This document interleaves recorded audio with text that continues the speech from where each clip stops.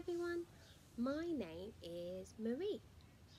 Today I'm going to tell the story of Room on a Broom. This story is especially for a young lady that I look after called Hannah.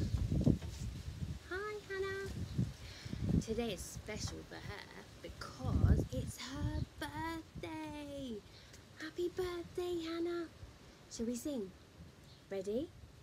Happy birthday to you.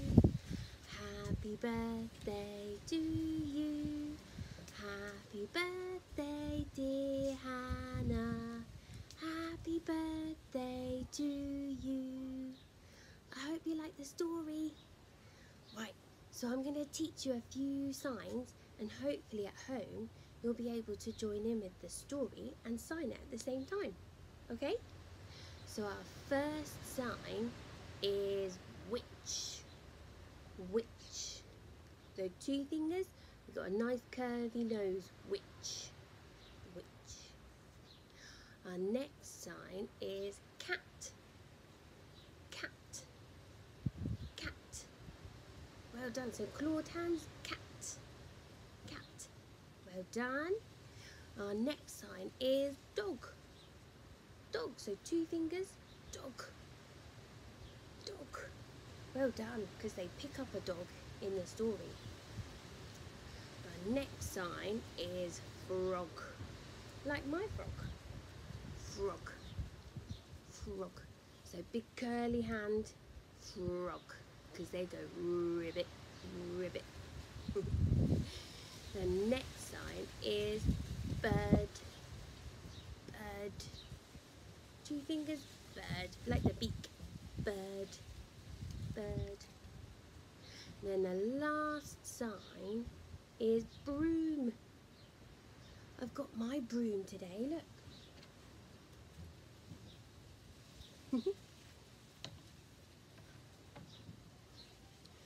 Right, who's ready for a story? Okay? Here it is.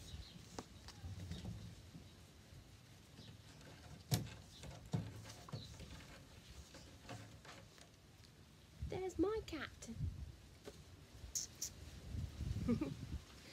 So, the witch had a cat and a very tall hat with long ginger hair that she wore in a plait.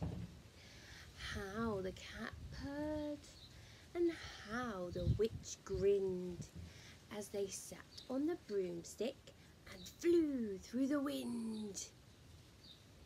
But how the witch wailed and how the cat spat when the wind blew so wildly and blew off her hat.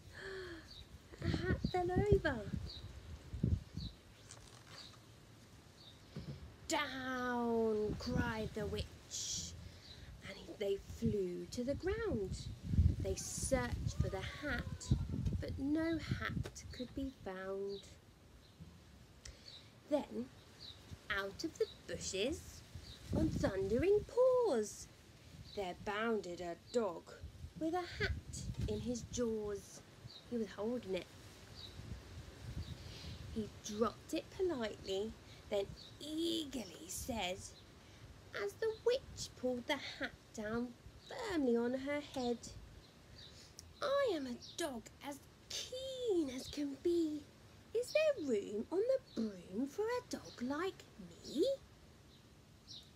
Yes, cried the witch, and the dog clambered on. The witch tapped the broomstick and whoosh, they were gone.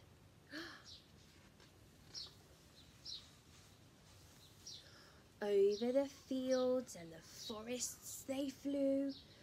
The dog wagged his tail, and the stormy wind blew. The witch laughed aloud and held on to her hat. But away blew her bow. She had a plait, her bow. from her long ginger plait.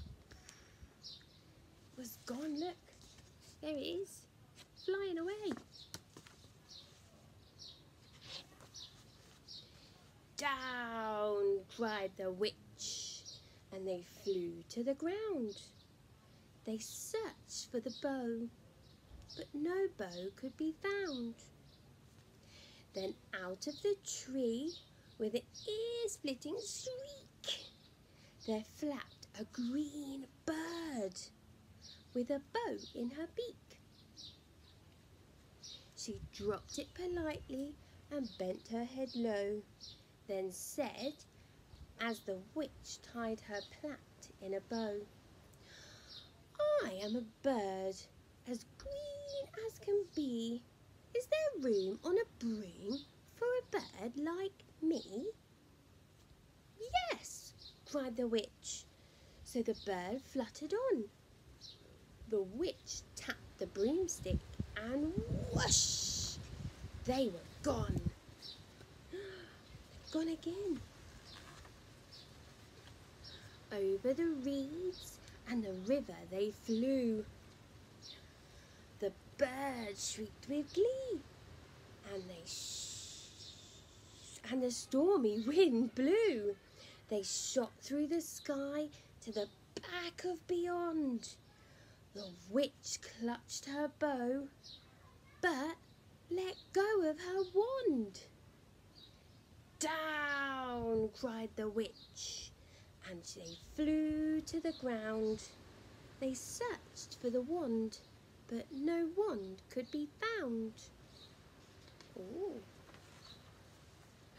Then all of a sudden, from out of the pond, leapt a dripping wet frog. Like mine, a frog. He dropped it politely and said with a croak, as the witch dried the wand with a fold of her cloak, "I am a frog as clean as can be. Is there room on the broom for a frog like me?" "Yes," said the witch. So the frog bounded on. The witch tapped the broomstick and whoosh! They were gone. Over the moors and the mountains they flew. The frog jumped with joy. Ooh, and what happened? The broom snapped in two. Oh no! Down flew the cat and the dog and the frog. Down they went tumbling into a bog. Ooh, lots of mud. The witch's half a broomstick flew into a cloud, and the witch heard a roar that was scary and loud. "I am a dragon, as mean as can be, and I'm planning to have witch and chips for my tea." "No!" cried the witch, flying higher and higher.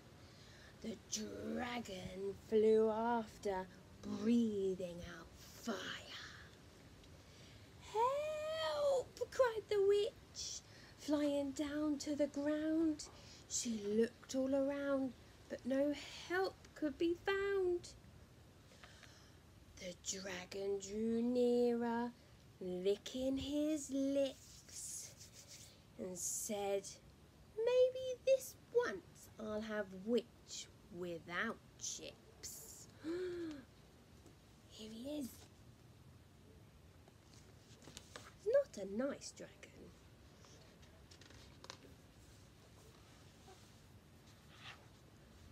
But just as he planned to begin his feast, from out of the ditch rose a horrible beast.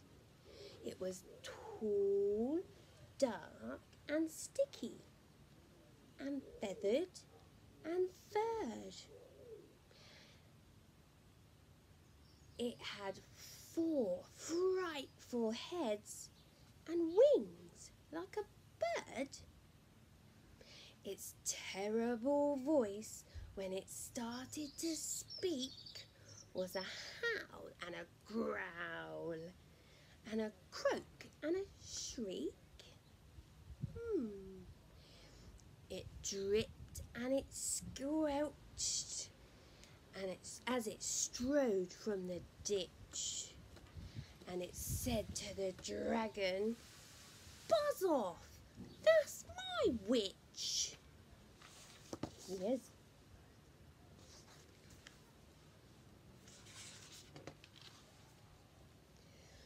The dragon drew back and started to shake.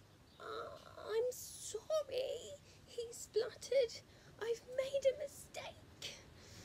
It's nice to have met you, but now I must fly." And he spread out his wings and was off through the sky.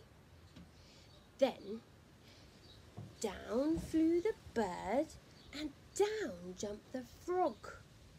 Down climbed the cat, and phew, said the dog. "And thank you, oh thank you," the grateful witch cried. "Without you, I'd be in that dragon's insides." Ooh. Then she filled up her cauldron and said with a grin, "Find something, everyone. Throw something in." So the frog found a lily, and the cat found a cone. The bird found a twig, and the dog found a bone.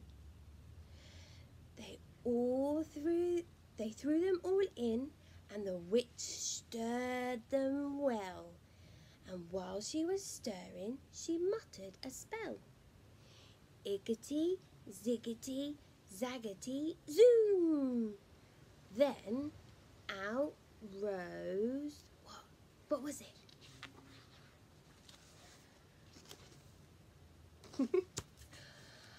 A truly magnificent broom, with seats for the witch and the cat and the dog, a nest for the bird, and a shower for the frog.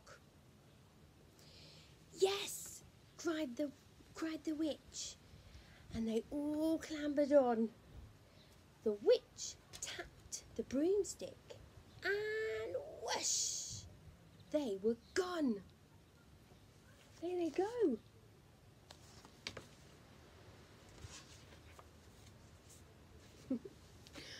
Thanks for watching, everyone. I'll see you again soon.